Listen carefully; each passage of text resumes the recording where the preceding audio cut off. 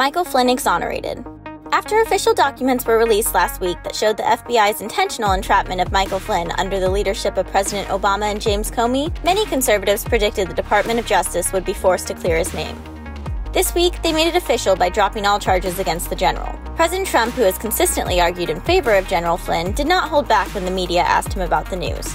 I hope a lot of people are going to pay a big price because they're dishonest, crooked people. Capturing the frustration of many Americans, the president added, "They're scum, and I say it a lot. They're scum, they're human scum. This should never have happened in our country."